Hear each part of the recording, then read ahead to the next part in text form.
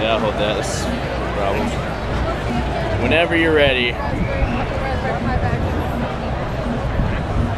Hey, I'm John from Temboo, and I'm here to tell you a bit about how Temboo and TI LaunchPads have integrated to connect your Texas Instrument LaunchPad boards to the Internet of Things.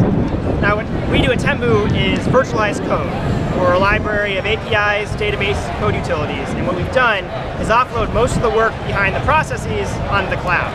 And what we'll give you are 4 or 5 lines of code that you need to trigger the process. Now, how does this work with a LaunchPad? It's pretty simple. A board like this is memory constrained. You're not going to be able to run a full API process using the memory that comes on the board. But the board can run the 4 or 5 lines of code you need to trigger what we call a choreo, one of these processes, with Temboo. So what we've done is built a TI library bundled in with Energia, and now any connected LaunchPad like the CC3200 can run any of Temboo's over 2,000 choreos and connect to all sorts of different web services to build a better Internet of Things. Nice. Yeah, that was perfect.